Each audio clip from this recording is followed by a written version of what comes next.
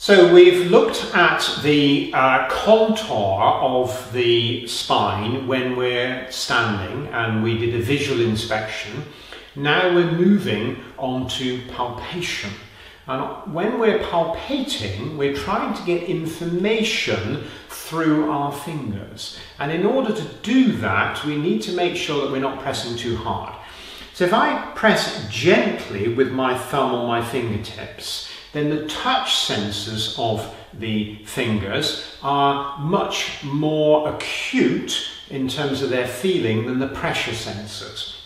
If I push really deeply, I tend to disguise some of my feeling because I'm feeling with the pressure sensors. So initially, it's a light touch, and you have to be cautious because some patients are quite ticklish, so it can't be too light, but a light touch which allows me to get some information.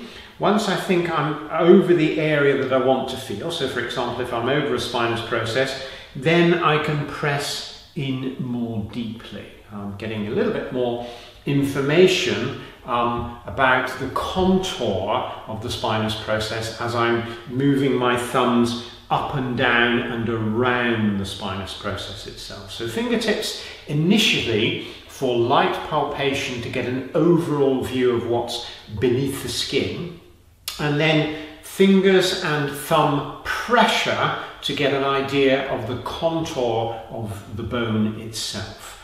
And at the moment, remember, we're palpating. If we were to perform manual therapy, where once we've found the area we simply want to create force, then we've got other considerations. So rather than using thumbs and fingers, we might use the pisiform, we might use the elbow. But for palpation, it's strictly our hands and the surface. So where I'm assessing for warmth, I can use the palm of my hand or the back part of my hand. As I'm coming in for accuracy, I want to use my thumb and my fingertips. So let's have a look at a slightly closer view looking at spinal palpation. So when we're palpating the spine, we are looking at the bony landmarks that we described in standing, but of course when we're looking and doing a visual inspection, there's a limit to what we can see, whereas with palpation we can get more information. So if we just have a look at the spine, first thing we need to do is to find the iliac crests, and from there we can then go in towards the sacrum itself. So taking my flat hand and I'm pulling it down onto the iliac crest itself, and at that level I'm looking to see whether my hands are equal. Now if I stand here I won't see this, but if I draw my head over the centre of the spine, it becomes easier. So at that level, if I take a straight line across, I should finish approximately at L4, the fourth lumbar vertebra. As I come from here, my fingers naturally fall into a hollow, and that is the dimple of Venus, and the posterior superior iliac spine lies close to that level.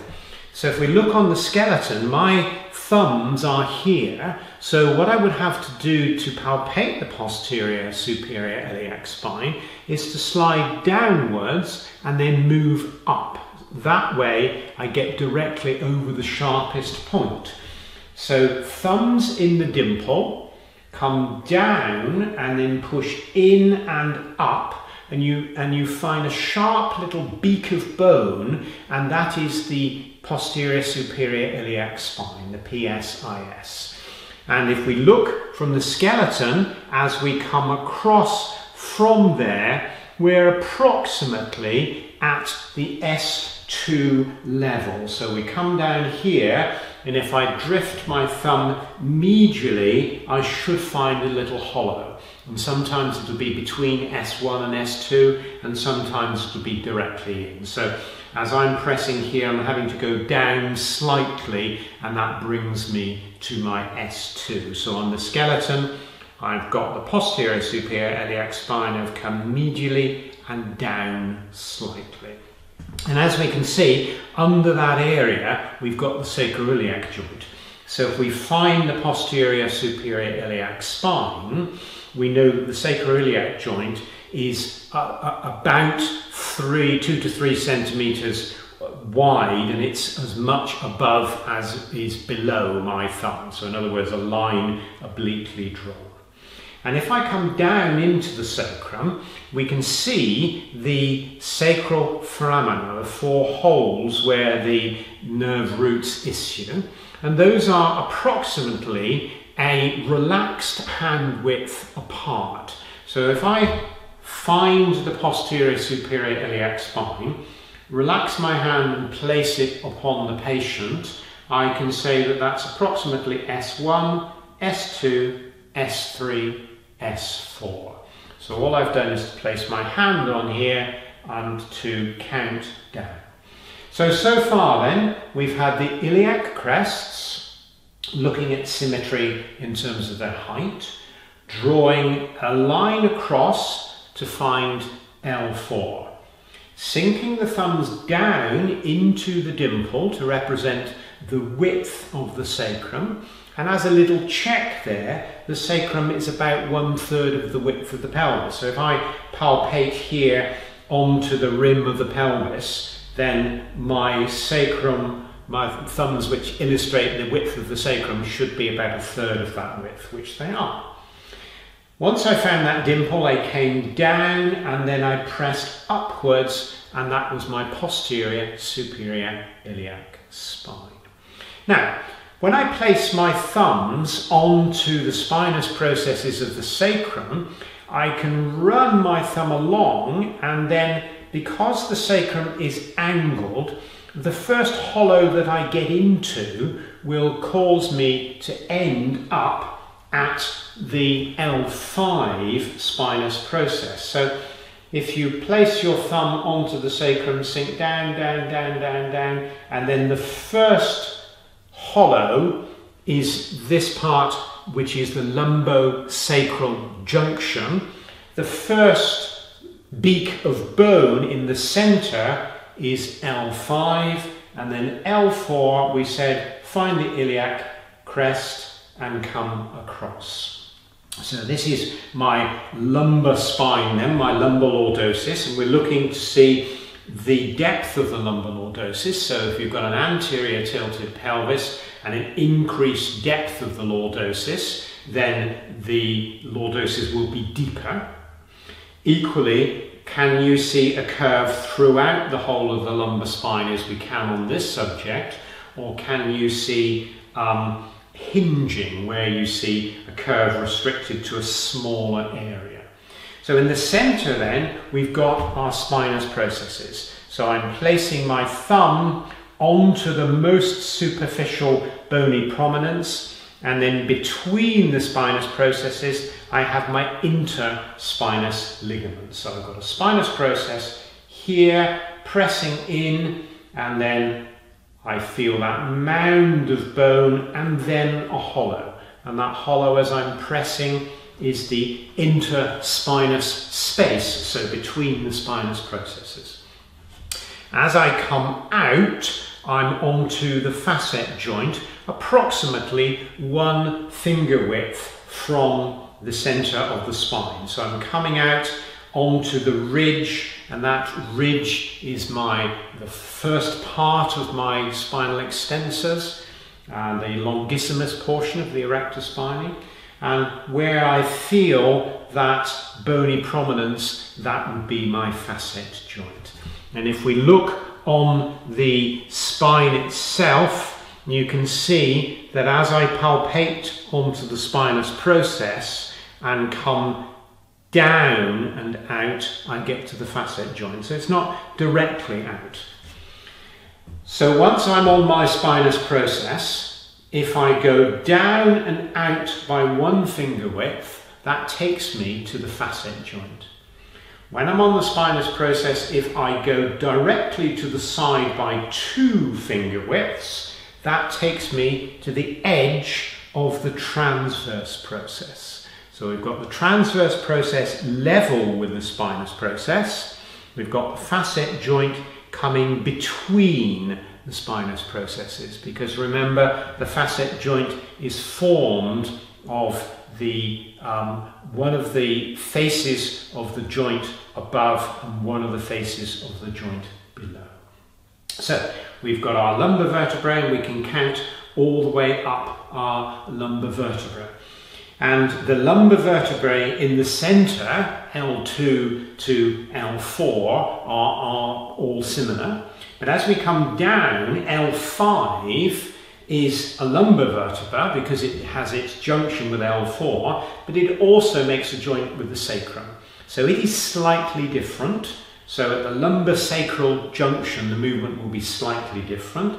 And as we come further up, as I get to L1, it will make its junction with the thoracic spine. So because the facet joints are differently angled throughout the regions of the spine, as we saw on the PowerPoint presentation, when we get the junction between L1 and T12, that motion is slightly different.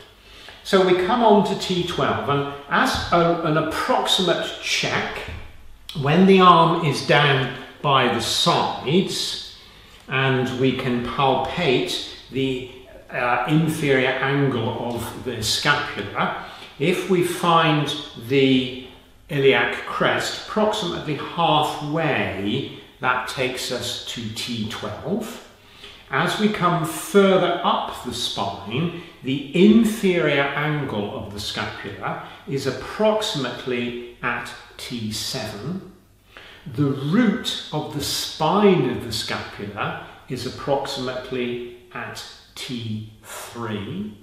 And then as we come up into our cervical spine, remember that the first cervical spine vertebra, which is C1, or the atlas bone, doesn't have a spinous process. So it has a little nub of bone. So when we come from this area, which is the occipital protuberance, the external occipital protuberance, and we slide down, we end up in a hollow. So that is C1, the spinous process of atlas. The first spinous process that we can actively palpate is C2, the axis bone. So we can palpate several different bony areas here then. So we've had L5, which was the dip, coming off the sacrum. L4, which was on a line of the iliac crest. L1, which has a different motion to T12. Between the iliac crest and the lowest part of the sacrum, approximately T12. As we come to the inferior angle of the scapula, approximately T7. The root of the spine of the scapula, approximately T3. So once we're progressing up the spine, then we've got our spinous process. Coming out by 2 finger widths, we've got our transverse process. Thumbs on the spinous process come down into the hollow to the interspinous area, go out by 1 finger width, and that takes us to our facet joint. And that'll be the same all the way up the spine, but of course the neck is considerably narrower than the lumbar spine, so our palpation has to get slightly narrower. So when we're looking at the facet joints in the cervical spine, your fingers will be slightly closer together compared to the lumbar spine. And the additional factor that we have in our thoracic spine, of course, is the junction on the ribs. And if you remember, the ribs came in and made that junction with the vertebral body itself, and that was the costovertebral joint. And then they made a joint with the transverse process, and that was the costotransverse joint. So, as we come from the thoracic spine, if we come down between the spinous processes and come out the first rib junction that we find should be at our costovertebral joint. Then we come out to the transverse process and we should be at the level of the costotransverse joint. And then we have a marked area which is the rib angle. So the rib is facing, coming backwards, angles, and then goes forwards. And we can get the idea of that rib angle. And then as we come up to our scapula, so far we've had the inferior angle, the lowest point.